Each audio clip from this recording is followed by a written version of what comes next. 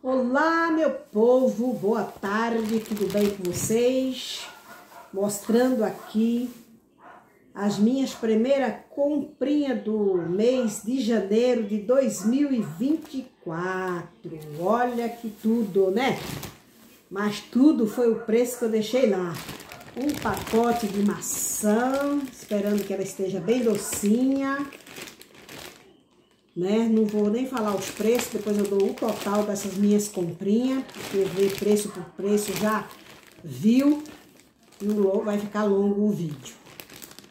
Comprei também uma bandejinha com 2 abobrinhas para fazer refogadinha, 3 pimentões, desses pimentões, olha, para me fazer uma receitinha, 3 tomates, 2 laranjas para mim fazer um bolo de laranja com casca e tudo, um pouco de alho, não sei nem quantidade que deu aqui porque não está marcado, também um pouco de limão, porque estou tomando água com limão todos os dias pela manhã em jejum, que é uma beleza.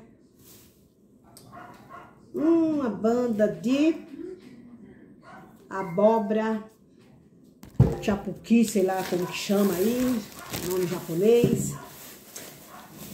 Um pouco de cebola normal. 3 cebolas roxas.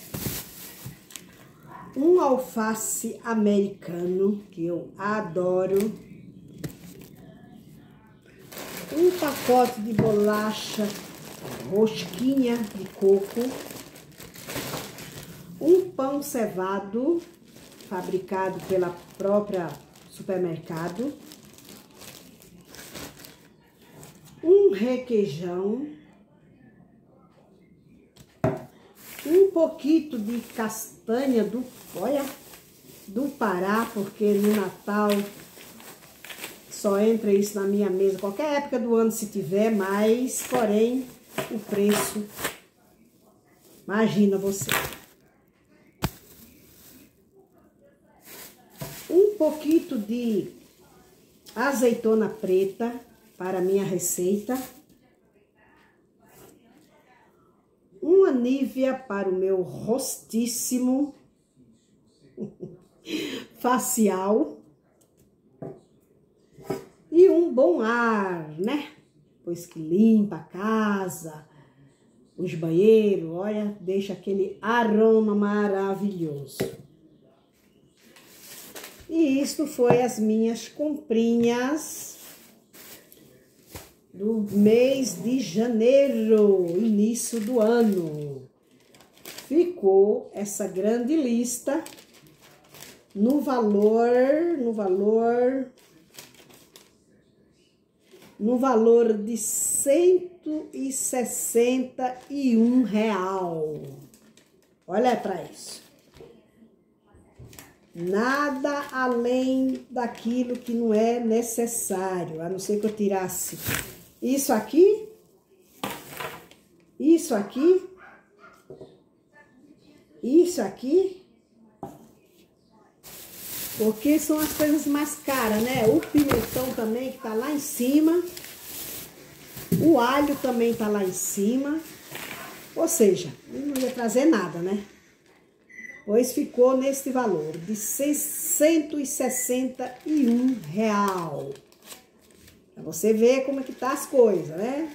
Achando que em janeiro vai baixar as coisas, mas baixa nada. Vai aumentar. Imposto, licenciamento de carro, disso, daquilo, aumento de água, aumento de luz, aumento de tudo. Pois é isso aí, meu povo lindo.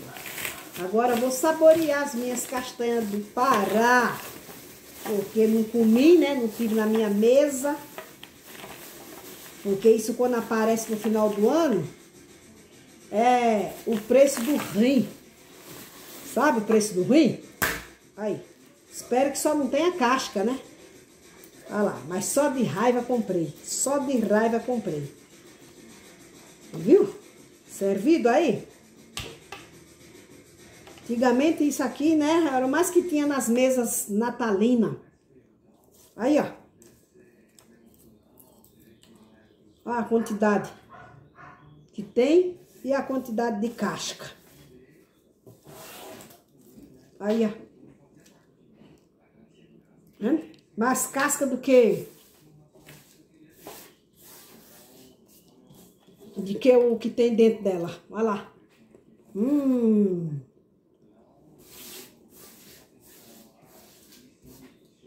Fazer o quê? Essas coisas é cara mesmo, né?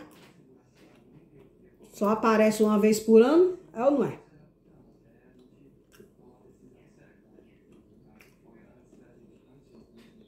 Não se esqueça comentar e se inscrever se você não é inscrito.